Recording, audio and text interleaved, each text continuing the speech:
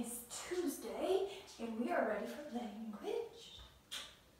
Turn to lesson 146, page 265. Turn to page 265. We are talking about a thesaurus. What is the difference between a thesaurus and a dictionary? Judge it. A dictionary tells us the definition, while a thesaurus tells us synonyms and antonyms. We're talking about those today. We are going to be looking at the look closely on top of page 265. Follow along as I read it.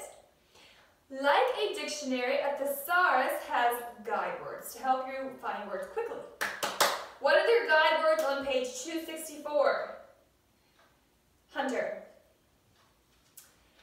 Your guide words are sliver and slow. That will help you find any kind of word that's on that page. All right, let's keep on reading. Look closely. The parts of speech of the words are given. Find the word sloth on your sample thesaurus page. Go. Find it. Allie, what's the part of speech for sloth? If you find the word sloth, there's a little N right behind it. What does N stand for? Stands for noun, so we know the part of speech for sloth is a noun. Also, there are slang words in a dictionary. Slang words means not proper words, words that you shouldn't use in your writing. You should use more proper words that would fit the professionalism of your paper. Slang words could be kind of like sloppy words. Find the word slob. Everyone, find the word slob. What does it say behind slob? Well, it has a part of speech noun, but then it says slang. If you ever see the word slang behind an entry word, try not to use it in a research report or in an official paper that you're writing, because it's not proper. Try to avoid those in your writing. All right, look at the entry word sloping. Find sloping. Did you find it? You should see the word slanting right behind it in capital letters.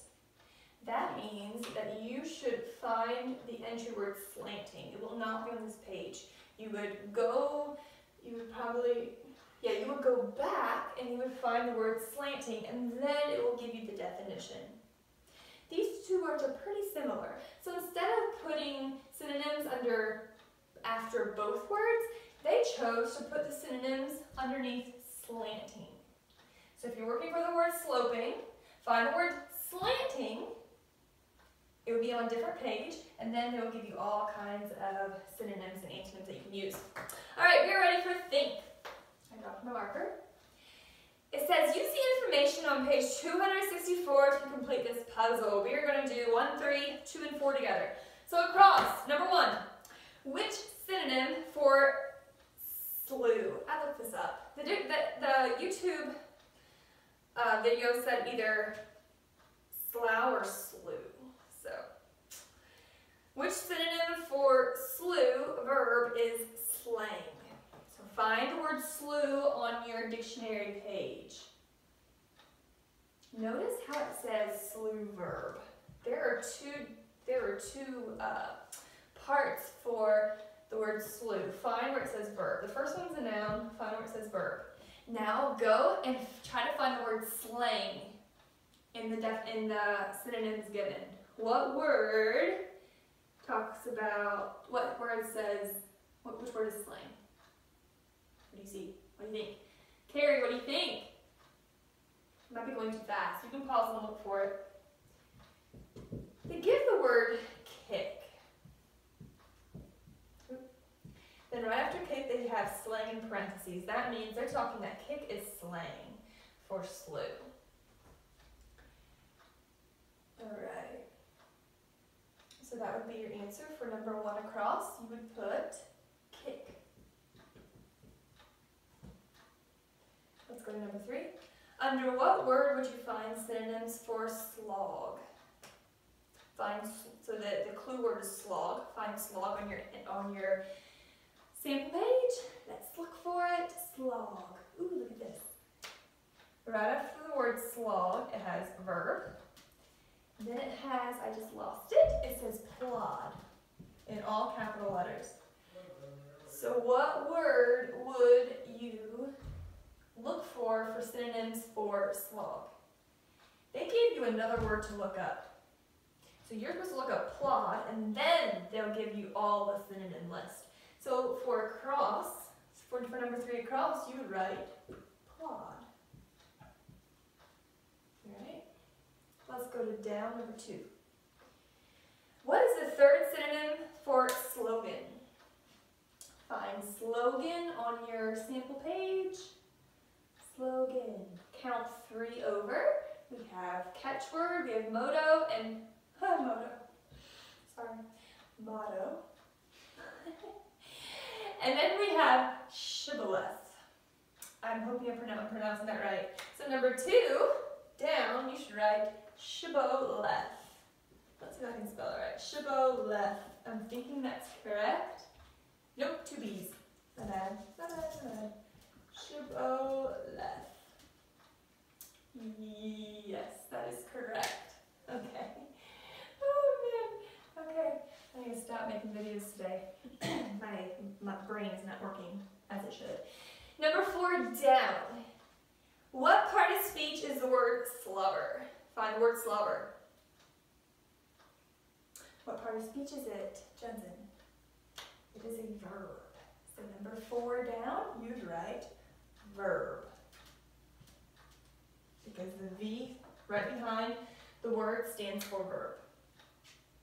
Alright, turn the page. You can pause it while you finish it. Turn the page to page 266. Let's read the instructions. We're reviewing synonyms, antonyms, and homonyms. Synonyms. What do synonyms mean, Hunter? Words that have the same or nearly the same meaning. I asked Judson. Elise, what does antonym mean? Words have opposite meaning. And Sarah, what do homonyms mean? Homonyms, words that sounded like or nearly like but have different spellings and meanings. Think A. Write S in the blank if the 2 words are synonyms. Write A in the blank if the words are antonyms. Oh, we're just talking about synonyms and antonyms, so it should be pretty easy. Number 1, we have innocent, then we have guilty. What do you think it'd be? Allie? Antonym. They mean the opposite. Number 2, we have follower, we have disciple. Think of being a follower of Jesus and thinking of being a disciple of Jesus. Would that be a synonym or an antonym? It would be a synonym. It means nearly the same thing. So we would write S on the blank.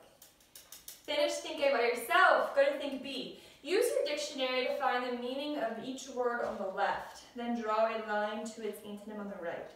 Before we do this, we need to read the words because we need to figure out how to pronounce them. Number 1, how do you say it? Intensify. Intensify. Number 2, mendacious.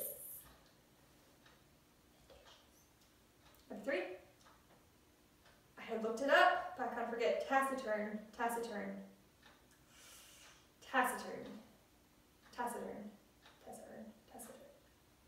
I'm hoping I'm saying that correct. I'll have to look it up and tell y'all. Or you can look it up and then correct me. That'd be kind of fun. Number 4, ecstatic. Number 5, melancholy. Now, since you know how to pronounce them, you can look them up. I don't think your dictionaries are advanced enough to have some of these words. You can look them up in the dictionary, but they might not be there. I'm allowing you to use an online dictionary with the permission of your mom. You can pause the video, talk to your mom, then ask if you can look up the words. And then match them to the correct synonym. Then draw a line to its antonym on the right. So the words you look up, you will look to the words on the right, and you will find a word that means the opposite of the definition. And we're going to draw a line. So talkative, sorrowful, reduced, truthful, cheerful. Those are antonyms. Remember, antonyms are words that have opposite meaning. I'm going to let you do that by yourself. If you have any questions, let me know. Think C. Correctly spell a homonym for each of the following words. Ooh, this will be fun. Homonyms, words that sound alike or nearly alike but have different spellings and meanings. Number 1, read it to yourself, Sunday. And it's a good idea to look away. Sunday. What's another kind of Sunday?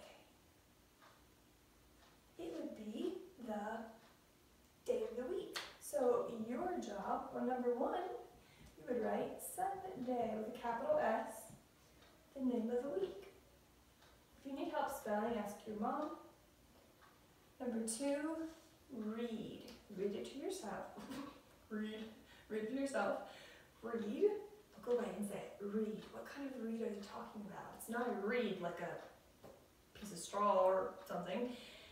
It is what? It's an action verb saying, I will read this book. How do you spell it? R-E-A-D.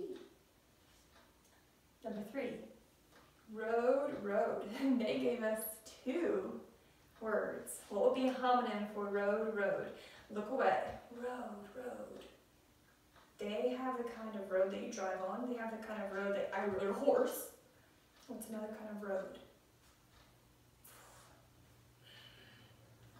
What am I doing? I rode a boat yesterday. So it would be a past form of the verb row. So rode. R-O-W-E-D. I rode a boat yesterday. Number 4, weigh. Look away. Weigh. What kind of weigh are they talking about? They are talking about how much do you weigh? I weigh. Da-da-da-da-da. Fill it in. W-E-I-G-H. Number 4. Number 5. It's. It is a contraction. So we have 2 words. It is. You cannot write it is because that's not a homonym. What word sounds the same as it's, but not a contraction? What do you think? It is a pronoun. All right, I-T-S. Fill in think C by yourself. Continue. You can pause the video and finish. Now we're going to go to Remember D, and then we'll be done for the day. Write the common prepositions from memory. Check to make sure you have listed all 46. Don't you just love that? 46 prepositions. We can sing a song. Should I sing a song for you? The song that we associate with prepositions.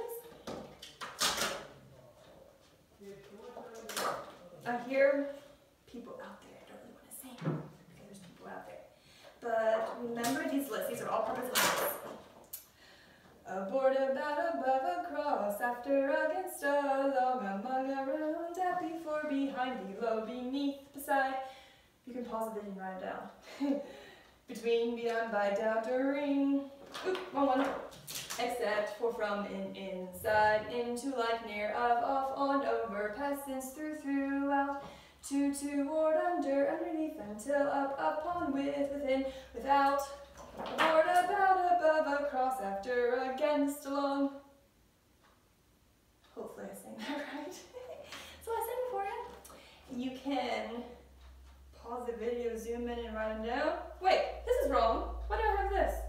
These are helping verbs. Silly, silly, silly me. We didn't even use that. It's these 2. You can pause the video, zoom in, and write them down. Or you're supposed to do them by memory. I'm just seeing if you don't know them, but you can sing them to yourself. You can say, aboard, about, above, across, and write them down as you sing them to yourself. Okay? I don't know why I had that paper up there. That was silly. These are your 46 prepositions. If you get stuck, you can look back on page 115, and that will give you all the list of prepositions.